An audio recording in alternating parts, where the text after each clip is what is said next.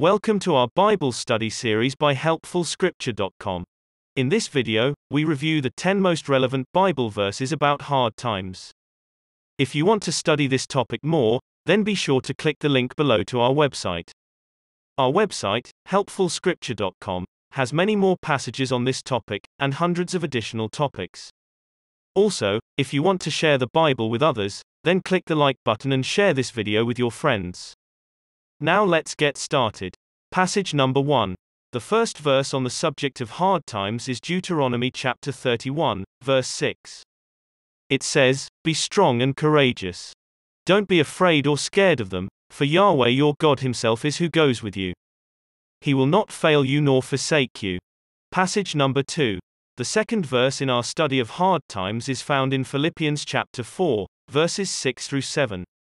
It says, "In nothing be anxious, but in everything, by prayer and petition with thanksgiving, let your requests be made known to God. And the peace of God, which surpasses all understanding, will guard your hearts and your thoughts in Christ Jesus." Passage number 3. For our third verse, we turn in our Bible to Romans chapter 8, verse 31. It reads, "What then shall we say about these things? If God is for us, who can be against us?" Passage number 4. This is from Romans chapter 8, verse 18. The scripture says, "For I consider that the sufferings of this present time are not worthy to be compared with the glory which will be revealed toward us." Passage number 5. The fifth verse is from Philippians chapter 4, verses 12 through 13. The Bible says, "I know how to be humbled, and I also know how to abound. In any and all circumstances I have learned the secret both to be filled and to be hungry, both to abound and to be in need. I can do all things through Christ who strengthens me." Congratulations! You've made it halfway through our study. So let's pause here for a moment. I want to remind you again that if you want to study this topic more, then be sure to visit the link in the description below. The link will take you to our website, helpfulscripture.com, where you can study more Bible verses on the subject of hard times, and hundreds of other topics. Now let's continue our study on hard times. Passage number 6 is from Isaiah chapter 41, verses 10 through 13. It says, "Don't you be afraid, for I am with you. Don't be dismayed, for I am your God. I will strengthen you. Yes, I will help you. Yes, I will uphold you with the right hand of my righteousness. Behold, all those who are incensed against you will be disappointed and confounded. Those who strive with you will be like nothing, and shall perish. You will seek them, and won't find them, even those who contend with you. Those who war against you will be as nothing, as a non-existent thing. For I, Yahweh your God, will hold your right hand, saying to you, don't be afraid. I will help you." Passage number 7.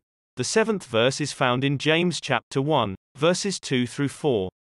The Bible says, "Count it all joy, my brothers, when you fall into various temptations, knowing that the testing of your faith produces endurance. Let endurance have its perfect work, that you may be perfect and complete, lacking in nothing." Passage number 8.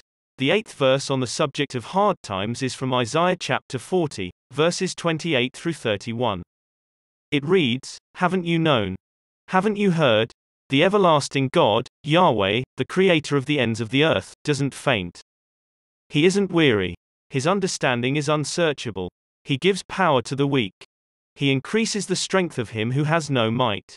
Even the youths faint and get weary, and the young men utterly fall, but those who wait for Yahweh will renew their strength. They will mount up with wings like eagles. They will run, and not be weary. They will walk, and not faint." Passage number 9. Our ninth verse is from 2 Corinthians chapter 12, verses 7 through 10.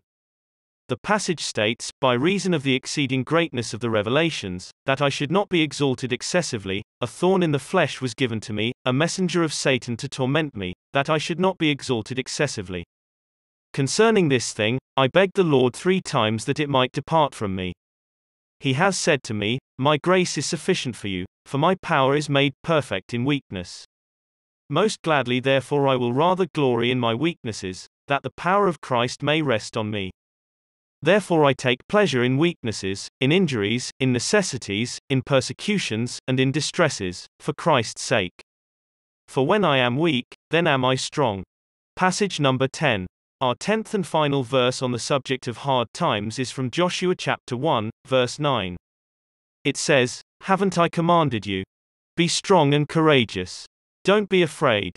Don't be dismayed, for Yahweh your God is with you wherever you go." This concludes our Bible study on the topic of hard times.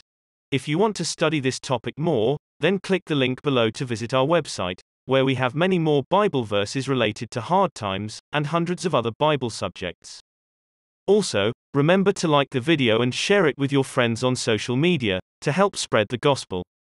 Thanks again for listening and God bless.